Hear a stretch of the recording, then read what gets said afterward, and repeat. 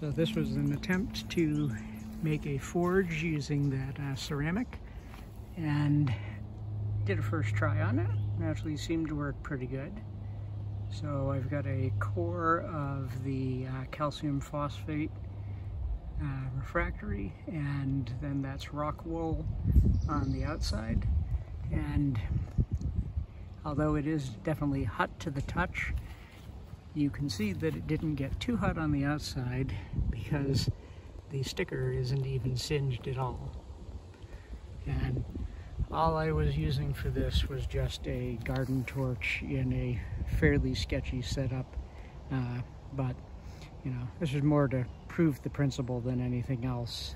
Obviously, if I wanted to make this into a proper forge, I should put some appropriate way to have the flames coming straight down, because this wasn't really doing a whole lot in terms of heating the metal file I was using as an example. But if we take a look at this, we can see that this is in fact actually still in pretty good shape. So we'll see.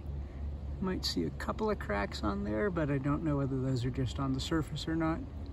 And well, I'll have to give it a few more runs and see what happens.